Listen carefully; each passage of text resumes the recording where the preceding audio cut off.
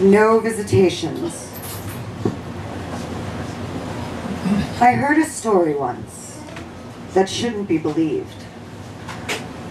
Or maybe it was that it should, but it should never be shared.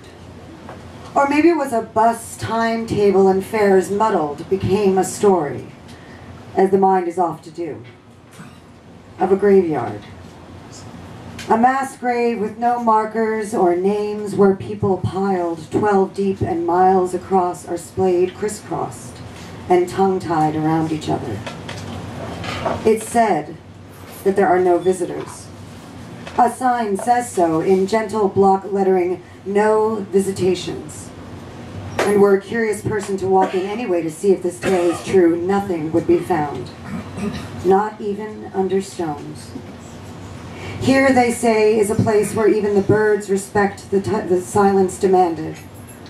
For what a killing it is indeed that brought them together.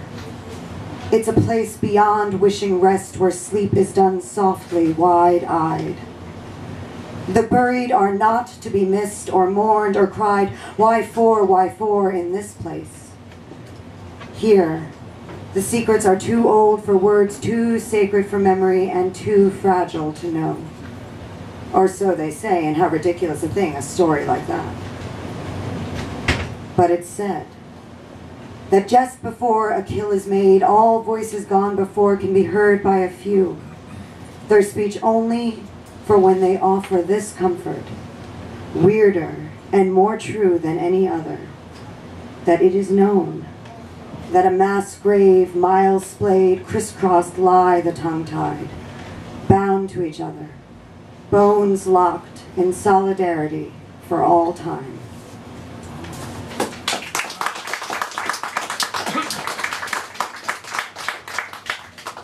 Rhymes of time. Words slip, slippery lips upon a pale slope of sliding skin, wet with aching trails, hoping to reach past this what? Watching all things move, shift. Pry open jaws, biting brine, rhymes of time repeating, oh, the woes we weave, trying to stop this inevitable loss we know will come if they don't halt their foolish progress toward false prophecy.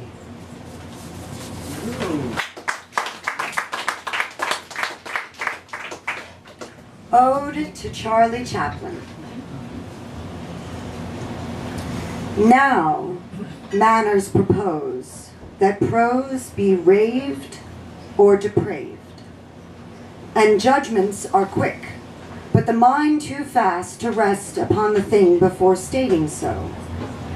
Hearing each thing new, nothing new, but all new, it's deafening, like mockingbirds.